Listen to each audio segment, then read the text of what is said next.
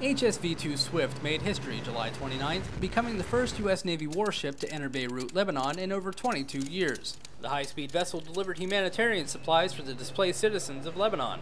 Our ship is the perfect platform. It gives us the speed, capacity, access, and throughput necessary to meet humanitarian assistance and disaster relief. The crew delivered 20,000 blankets, 2,000 tarpaulins, and 7 tons of medical supplies on behalf of the U.S. State Department. Almost 25% of my crew wasn't even born the last time a Navy ship pulled in. So they kind of made history today, and I'm proud of them for that, but I'm more proud of them for the fact that it went exactly as planned.